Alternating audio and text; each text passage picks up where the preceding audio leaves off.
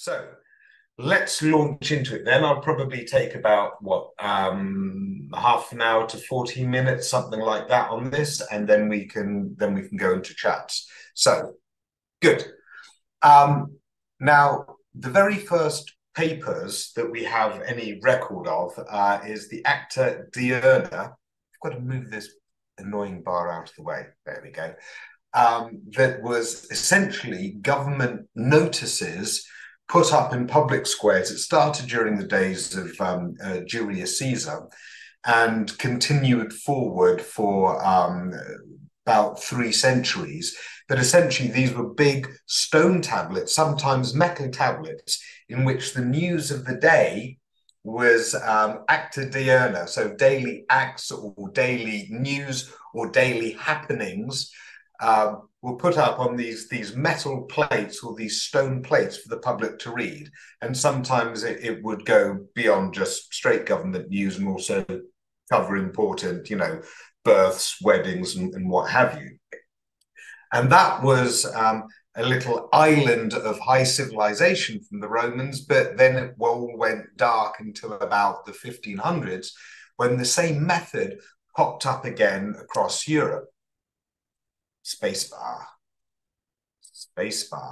And then you see, starting in Venice, actually, in the 1500s, there were a few governments around Europe, local governments, that started making available notices of what was going on. But what the Venetian government did is it set up this very regular written notes that it would put out and make purchasable to the public for one coin, one gazzetta coin. And that term then came to denote the paper itself. It spread around Europe as kind of like, this is what a gazzetta or a gazette is. And then it was quickly picked up in other countries. And so when you get into the 1600s, you see the first real French newspaper, Gazette de France, launched, later just called La Gazette. Also in Portugal, a Gazeta de Restauração. However, did I pronounce that right? I don't know. Then also in Madrid, and then there was the Oxford Gazette, which later became the London Gazette. But this notion of having written news that was at first written, but then people started using the print press for it, of course, became a very European model of sharing news around Europe.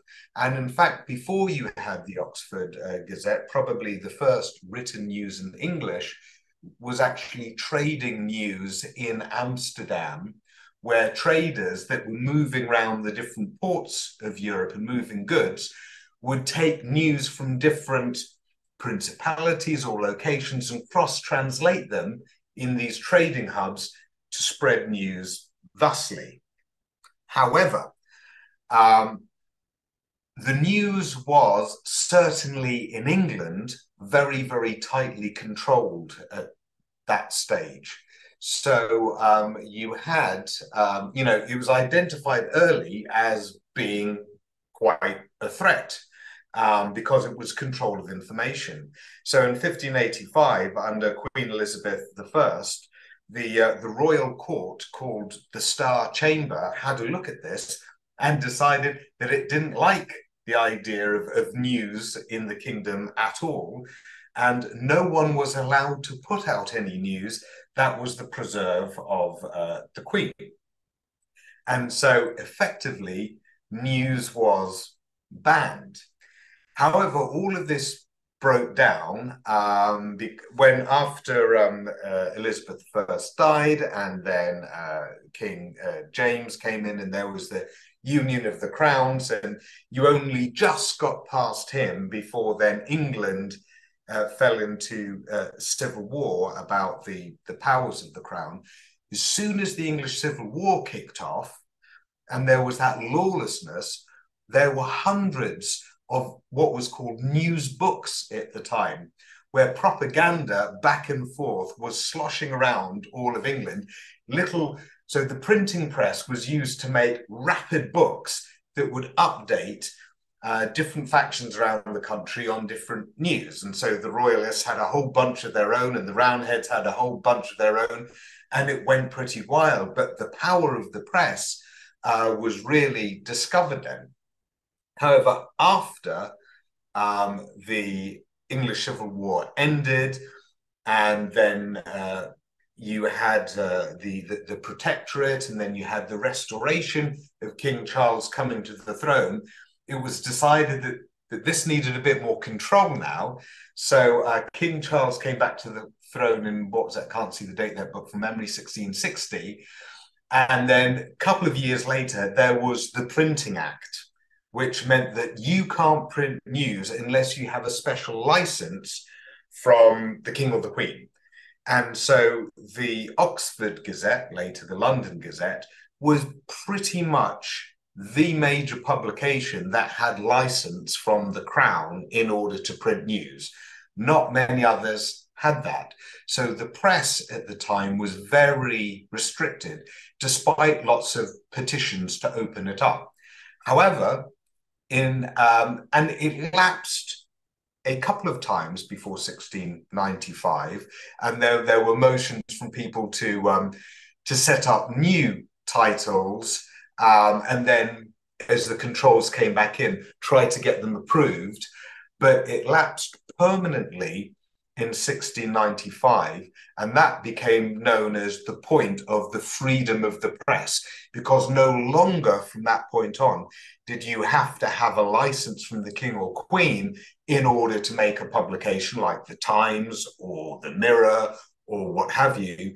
You could just set it up and it was a business. So that, when you get into the 1700s, caused a big explosion of the press. Suddenly, lots of titles, including various ones that are familiar to us today, started opening up. And one of the main places where that happened, not just in Britain, but in the world, was in Fleet Street, because Fleet Street was already set up to print lots of books. You know, the printing press had been invented in the 1400s, and Fleet Street had been at it. And in fact, there was a massive explosion of printing of books across Europe from the 15th century through to the 18th. You went from, you know, a few hundred thousand copies being produced to, by the end of the 1800s, 1 point something billion. So anyway, the whole printing business was exploding anyway, but now you could turn your hands to making news. And the extra advantage of making news was all the advertisers wanted to be on it. So it was actually a very lucrative business, even from the early 1700s, because advertisers realized that you could get yourself into pamphlet form telling people about your wares to whatever city you were being printed in. Now, at this time, with this explosion of titles, you also saw the emergence of journalism as a profession and the notion of being a journalist. And even though most of those early papers did not have a byline who this is written by, because it was usually either one man doing it or it was a team that just did it as a team, it was the Spectator, the very short-lived Spectator in 1711 to 1712, not to be confused with the Spectator nowadays, because that actually borrowed its name from this famous Spectator that only lasted for 2 years, but nevertheless was very influential, partly because it allowed the authors to put their articles out with pseudonyms, with pen names. So they developed their own styles, and it was known who was writing something, not with their real names, but with pen names. Now, actually, the Spectator closed in 1712 because, as you'll see in the next slide, there was the government put in heavy taxes quite early on with this explosion, the stamp tax, partly to measure growth of papers, but also partly to try and stop them from going wild. And that was too much for the Spectator, so it only lasted 2 years. But shortly after that, you saw the emergence of more bylines and more known journalists emerging, and they started to get reputations quite early on. So the good Dr. Johnson, the famous essayist of the time, by 1758 was already proclaiming on the nature of journalists. The newswriter is a man without virtue who writes lies at home for his own profit. To these compositions, meaning, the stuff that they were writing, I've taken out a chunk here, contempt of shame and indifference to the truth are absolutely necessary. So even back in the mid 1750s, you're already seeing journalists with a reputation for being, a bit wild, and you're already seeing it as a profiteering industry because, of course, it's about the spread of that. You get money not just from the sale of it, but the advertising revenue was already there. And this was the first explosion. But then something happened that caused a secondary explosion on top of that as you get into the 1800s. And that was several things that happened at the same time. So firstly, the printing press really stepped up a gear.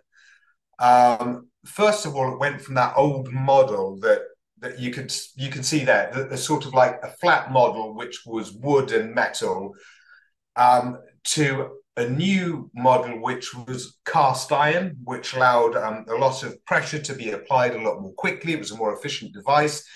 And that actually doubled the productivity of the printing press.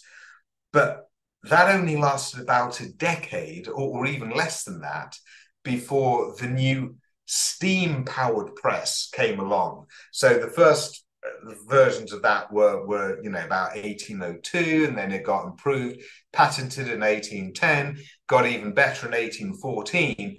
But essentially, Koenig's steam press also incorporated this notion of, instead of having a flatbed, you just print by pulling something through cylinders. And very shortly after, he increased the production even more. So we're going from something like, 240 pages per hour to 1,100 pages per hour in the span of just about a decade. He then developed it to be printing on both sides, and took this straight to London. So suddenly you had steam-powered printing presses in London. You had much cheaper production and much larger circulation.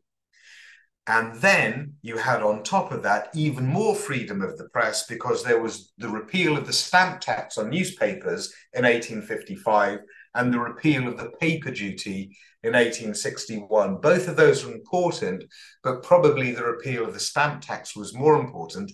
It meant that previously, from about 1712, when the stamp tax started, that if you wanted to sell a paper, you had to pay money for that paper to be stamped. Money goes to the government for it, and the government records that as an incident of that paper being sold.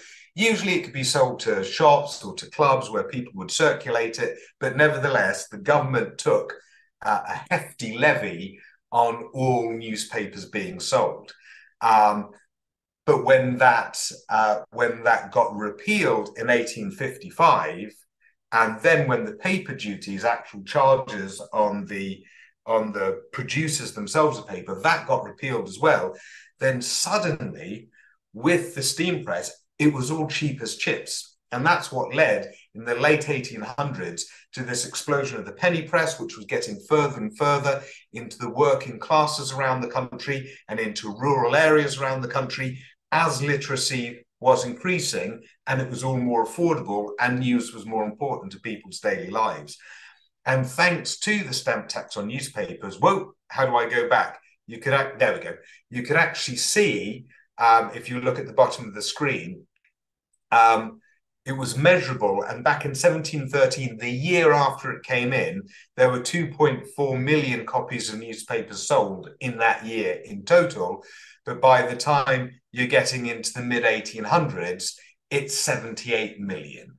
So it was really, really exploding. And then that was before the stamp tax and the paper duty were both repealed, and then so it exploded further after that, but wasn't really measured by the government as such. Right. So that means that by the time that you get into the early 1900s now, some of these papers are really well established, have national reach, and are very lucrative. And they are big business, and they're starting to accumulate power. And you have some press barons emerging. So in the early 1900s, before World War One, you had Alfred Harmsworth and his brother Harold Harmsworth built a company together that controlled a lot of titles. I'll go into that in a bit. You had Max Aitken, who became Lord Beaverbrook, a Canadian who came over and acquired the Express. And you also had the Berry brothers, Lord Camrose and Lord Kelmsley. And between them, they controlled a vast amount of the news. Now, Lord Northcliffe, who was probably the biggest and earliest innovator on mass media in newspapers, he died in 1922 and handed over the entire group of their press titles to his younger brother, Harold Harmsworth, Viscount Rothermere. Because he had no legitimate children of his own. He did have 4 children of his own, but they were all illegitimate. So anyway, it was his little brother that got the title. But in 1937, those 4 remaining people, Harold Harmsworth, Matt Aitken, and the Berry brothers, together controlled over half of all of the newspapers circulated in Britain. And that was back in the 1930s already. And so if we think just about Alfred Harmsworth and Harold Harmsworth, this is important. They had a press dynasty, the Amalgamated Press Publishing Company, and at that time, it controlled the Daily Mail, the Daily Mirror, the Observer, and the Times, and it was the largest publishing company in the world. And it was Lord Northcliffe, Alfred Harmsworth, that really developed the methods of sensationalized press and trying to get it sold into the working classes to build up large press base. And he started, before he died, exercising power over government on that, falling out with the government at some key points of policy, and really starting to use that leverage. He passed everything down, like I said before, to the first Viscount Rothermere, and this is important because then Viscount Rothermere, and yes, he was the one who was the hurrah for the black shirts one, then passed it down to his eldest son, the second Viscount Rothermere, then to his son, the third Viscount Rothermere, who died suddenly in 1998, and passed it on to the current fourth Viscount Rothermere, who was Jonathan Harmsworth, who inherited not only the controlling set of shares, but also the chairmanship of the Daily Mail Group when he was 30 years old. So that hereditary power, very anti-democratic, of the Daily Mail and the Daily Mail Group has travelled down all of those decades. Now, Lord Beaverbrook is another important one to talk about because he was the first to really enjoy the power of the big press. He was a Canadian, came over, really built up the Daily Express as a title during World War II. I think he took up an important role in government, in the weapons and arms supply. I can't quite remember what his role was, but he was very important in government as well. But then after World War II ended, he made the Daily Express the largest selling newspaper in the world, with a colossal daily circulation. But importantly, he was very, very political. He promoted his friends with it. He attacked his enemies with it. And he even said in front of a royal commission, quite brazenly, that he ran the papers purely for the purpose of making propaganda. Right? So there is your model of danger. And that model continues through down the decades to in the late 1900s, where, of course, you see the press extremely powerful in Britain and starting to brag, directly interfere with elections and brag that it tips elections, which causes those seeking election to try and suck up to the press. Now, there's lots of data on whether the Sun actually won it in 1992. It's very difficult to unpick it because obviously big press see to a degree which way the wind is blowing as well, and you don't have enough samples of different instances to divvy it out. So it's not known, but certainly the press is enough in terms of power that it really does control a lot of dynamics that our politicians are prepared to engage in. And certainly with Brexit, you saw the huge effect that the press had on issues of immigration, and you saw the right-wing tabloid press certainly have a lot of influence in England and Wales, but it doesn't reach so much into Scotland or Northern Ireland, and those are areas that voted Remain. But the press also started getting into a lot more intimate relations with not just politicians, but also with police, and exercising powers that are outside of the law. And this all came to a head in the Leveson inquiry in 2011. So a judicial public inquiry into the ethics of the British press and their power. And it was designed to be in two parts. One about the culture, practice, and ethics, including as relates to police and politicians. And then a part two, looking at the extent of unlawful and improper conduct, not just within News International, but also other media organizations. And as you know, we haven't had Leveson 2, and I think you also know why, because the press is so powerful that it can influence decisions that politicians make. And we won't go into Rupert Murdoch and Sky News and allegations around that, but clearly there is significant power here. That has worried people since the 1930s, when the press barons, aping the sort of like the robber barons of the Gilded Age in America, started becoming characters in the UK psyche that lots of people complained had far too much power. So, where are we now?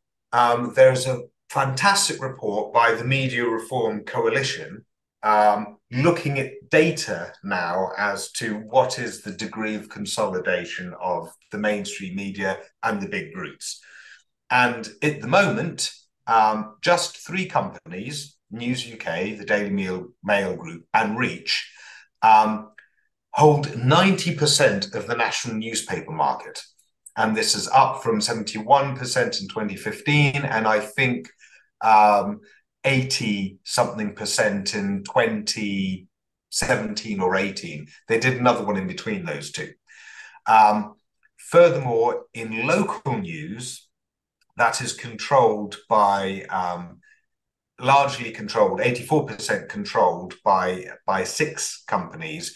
And in fact, I think just the first three of those control 2/3 of the local media. So there's been a hollowing out of independent local media and a gathering up of that local media by sometimes non-British companies that just run them as a set and run them to a standard way of doing things without it being sort of locally generated and run.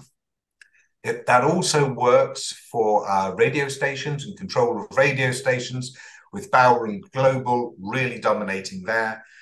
And as you get into the era of social media, then Facebook, back at the time this was done, was still dominant. I think that's changing now because Facebook is really backing away from a lot of news sharing. But certainly social media platforms are becoming powerful in controlling the news. And most of the news, well, about half the news that they still share is traditional. But note that a lot isn't on social media.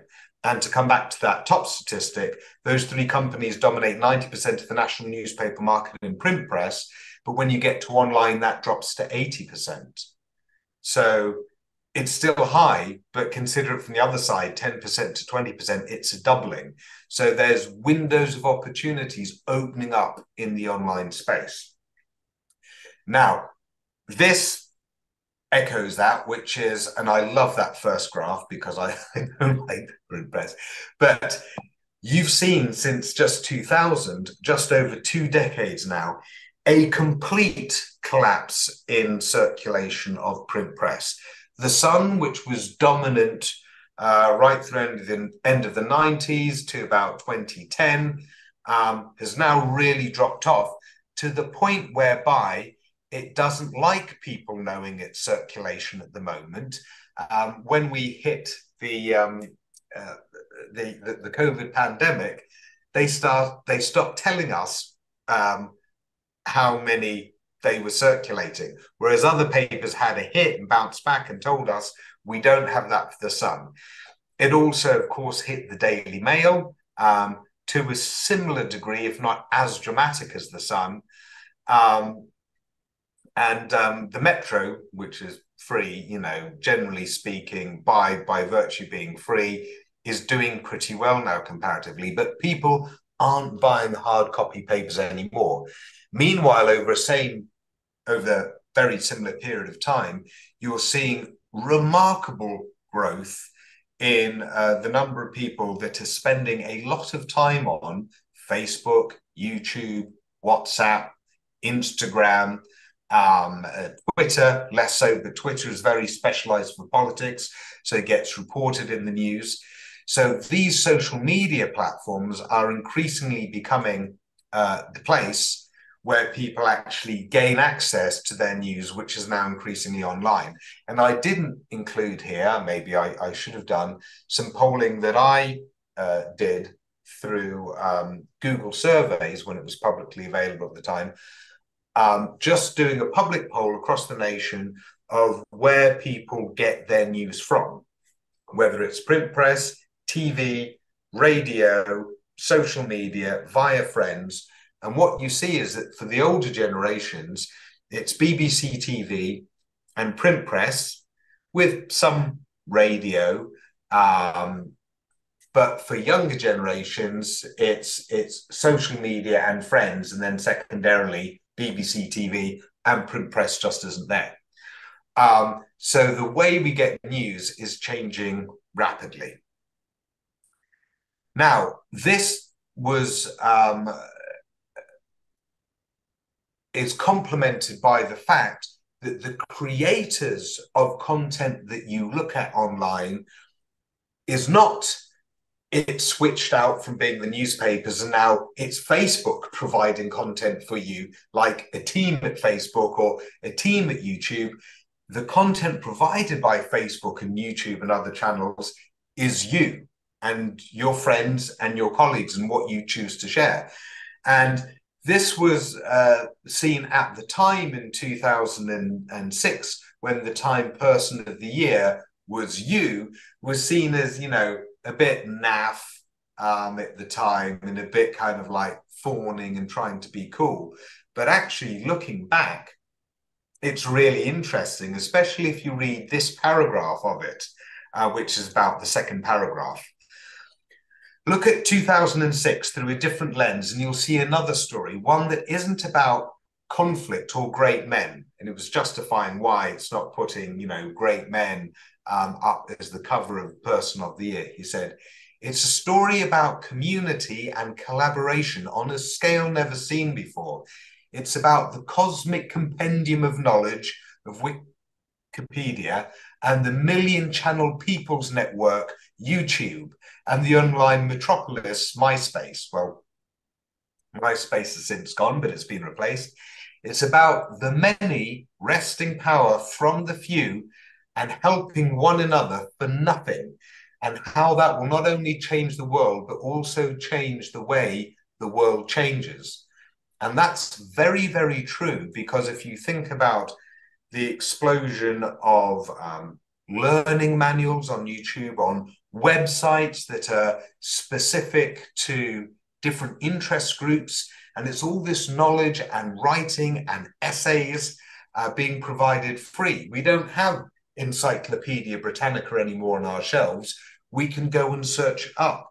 So the vast free content provision is out there on the web, and importantly, news is starting to come in from people out there, which gets us into citizen journalism.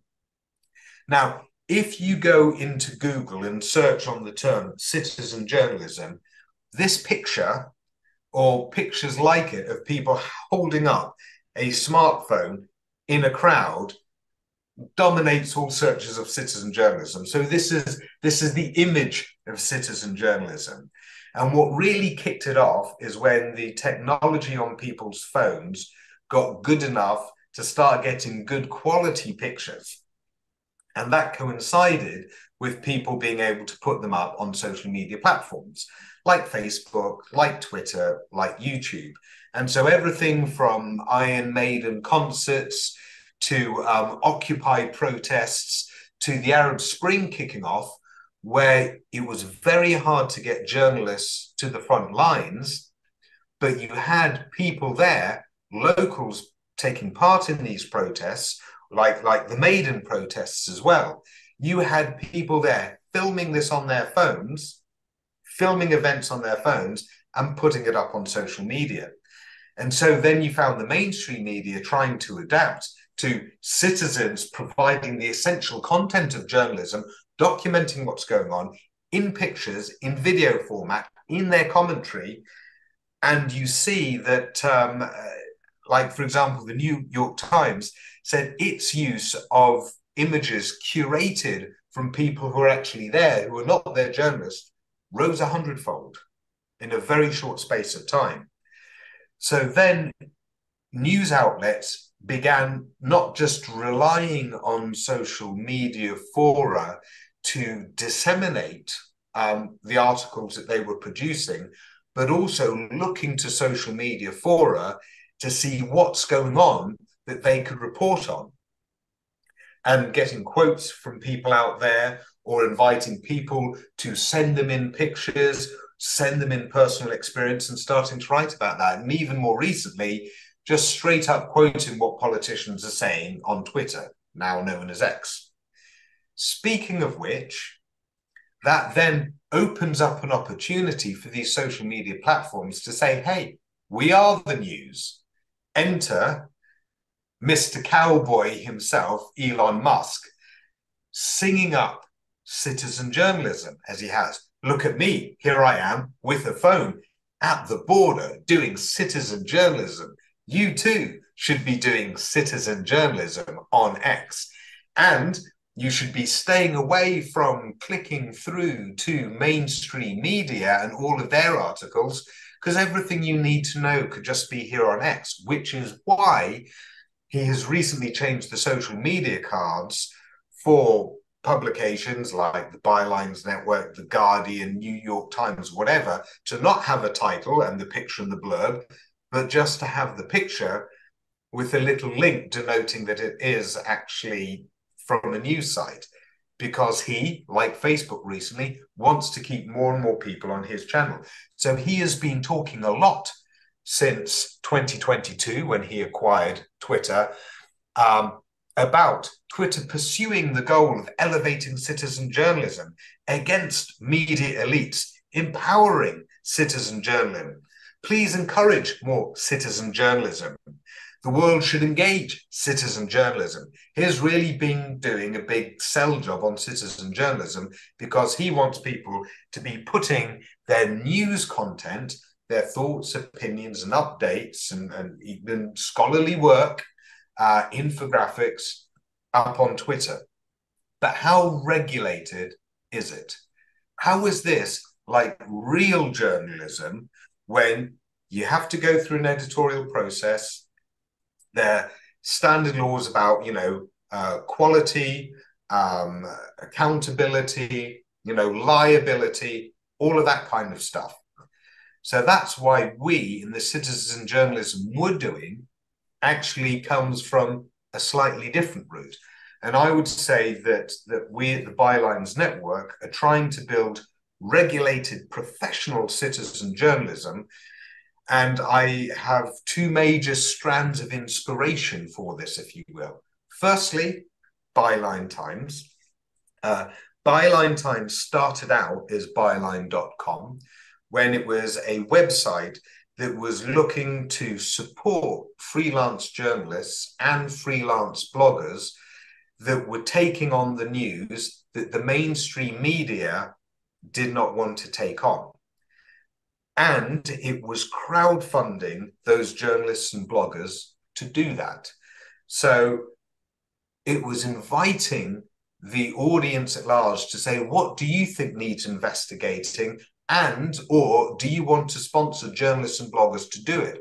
And one of the first things that started really taking off with byline.com was the Leveson inquiry and reporting on the naughty things, what all the press had been up to, in a way that wasn't filtered through the mainstream media. And because that was so successful, that then got turned into not just the Byline Festival and other social aspects of Byline that got the audience and the journalists working together, but Byline Times, an actual printed publication that you can go out and get, which very much helped build an alternative media that started doing well on social media, particularly in the pro-European, anti-government, anti-establishment audiences, particularly on Twitter.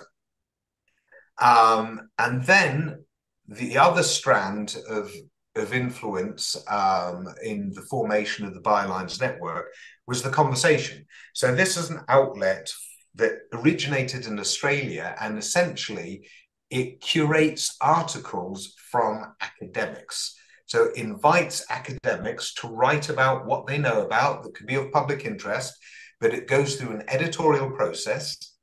Then it goes online on the site of the conversation, all fully professionally done, like any normal article, and the whole thing is also regulated. It's press regulated. I think it's in-press regulated, but I'll have to check.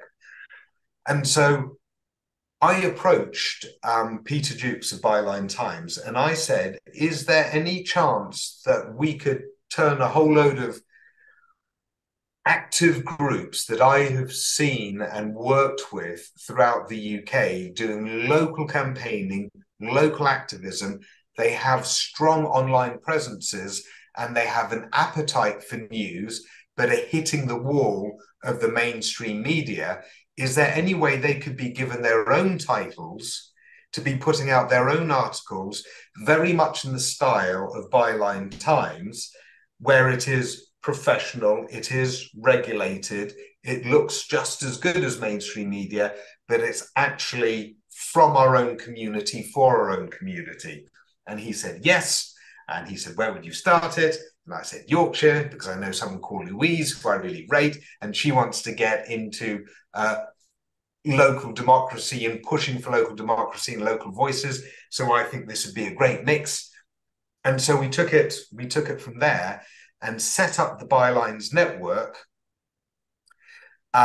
in Yorkshire at first, but with all of this as a view to harnessing that ready-made audience that we had in our own largely pro-European community online at the time, across Twitter, across Facebook, and across networks of friends, taking that developed audience and saying, Do you want an extra layer to your local Twitter campaigns and local Facebook campaigns? This can't be just purely pro-EU stuff. It actually has to be filling in the gap of local journalism, which we know has been hollowed out recently. And because it's been hollowed out recently, lots of people are at the whims of national press, which tends to push people towards extremes. There are data on that. We've seen that in the US. But can we fill in local journalism ourselves with our local voices, with our local control, but putting in it the editorial process with agreed standards, making sure it's all impress regulated, make sure it's all given the presentation of standard newspapers so it's got that level of look and feel, maintain that across multiple different publications so people can see that it's a set, it's a way of doing things, it's a standard. And then also think about the next generation of journalists, bringing in students from universities, official placements there, so that you've got the support of other such entities, and then also bring in some high-profile authors alongside the new authors, and thinking about increasing the diversity beyond just the white middle-class southern base that really dominates national conversation in the mainstream media. And so we think from here, we have developed a model of citizen journalism which is far more advanced and well thought through than what Elon Musk is blasting out. And we think we're in a position where we can start trying to define what modern, professional, powerful citizen journalism actually looks like with these standards, with these regulations, with everything that we have prepped here. And we think that we can and should start going into universities and saying, would you like some courses or lessons on citizen journalism, how it can work, how it should work going forward? Would you like to input to that? Because this is a community effort shaping it up. That's how we're built. You can do multiple online courses for the same. You could even start offering this to Australia and the States. Would you like in your universities discussions of what citizen journalism actually is and actually what it could be? And then you see this becomes powerful citizen journalism also from our viewpoint as a community of starting to have community power in defining what we want to see and having that engagement globally as to what citizen journalism now could be after a couple of decades of it just being limited to people with their iPhones putting up content. We can really advance it so much more beyond this and be the ones that are the Hoover or are the Bic pens or are the names synonymous with this growing new facility. So that's what I want to pitch to you all as a concept, that how we at the Bylines Network have got ourselves into a position where we have a unique working model in the world, and we can be bolder about trying to own that model and sell that model as a concept. And that's what I would very much like to discuss with all of you, because I think this is something that we can and should collectively own. Thank you very much.